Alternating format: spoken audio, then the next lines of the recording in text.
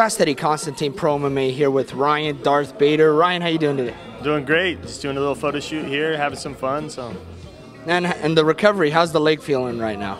It's feeling a little better than when it happened. After the fight, it was really swollen. It was stiff. I couldn't really walk without a noticeable limp. But now, I got a brace on it, but it's feeling a little better as far as walking wise. So it's loosening up a little bit. Still sore. Tore my MCL and my PCL. So just rehabbing that, and then I'll be back. Now, we're here in San Francisco right now, in the Northern California Bay Area. We're coming out for the Strikeforce show tonight. Anything you're excited to see? Any fight that really stands out in your mind this evening? I'm looking forward to see the Diaz and Shamrock fight.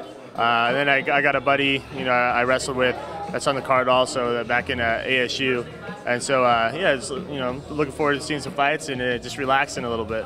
Outstanding, and we all know you are the Ultimate Fighter winner from season 7, I believe, right? 8, season 8. Correction on that. Rodrigo Minotauro Nogueira definitely took a liking to you. Is that a relationship you're looking to foster and continue working with him in the future? Yeah, for sure. I see him at the fights. I've talked to him, over the phone and whatnot. But I love to keep that relationship going. And he's a great guy. I can't say enough good things about him. But we went out to his place, his gym in Miami before the finale. Efren Escudero and Kyle Kingsbury and I all went out there. So he's a great guy. Anytime you need anything, you call him up, and he's there for you. So definitely continuing that relationship. And he has a great team out there. Also, so it's great to work with him and all of his training partners. Was it hard to focus down in Miami with all the scenery around?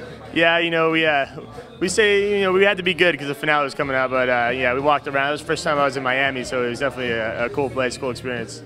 Outstanding. Now, when are we looking to see you back in the octagon? I'd probably say late summer, probably around like August or so. I want to get the knee all healed up, and before I really start training on it and tweaking it again. So 3-4 months, probably 4 months. But it's up to UFC, so I'll let them know when I'm good and healthy to go, and then it's on them. Another Arizona fighter, Ryan Bastianelli, is coming up for the Gladiator Challenge title. What's your take on him? Oh, Bastianelli's he's a great fighter. Definitely progressed. I've known him since ASU wrestling days, so it's great to see all these ASU wrestlers being successful with Kane, Bastianelli, myself, CB, Aaron Simpson.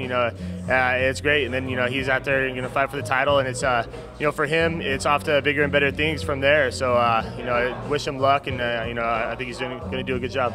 Another new addition, actually, with Arizona Combat Sports. We all know Carlos Condit is down there working with you guys.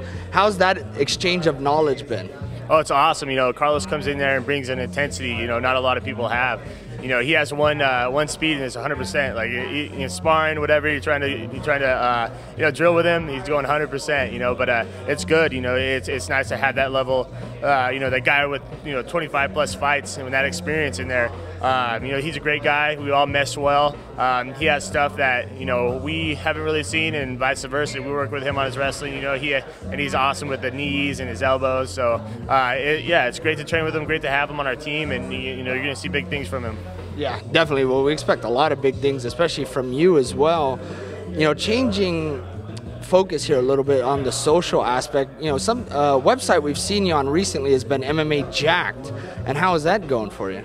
It's going good. It's basically kind of like a MySpace for MMA, and you kind of can connect to all your fans. Like a MySpace, you have people from every genre and whatnot, but MMA Jack, there are your fans, and you can pretty much just go out there and speak directly to them if you're trying to promote something, just want to say hi, you want to get some feedback. I did a couple Q&A little things for them, and it turned out well. People came out to ask some questions, and it's great just interacting with the fans.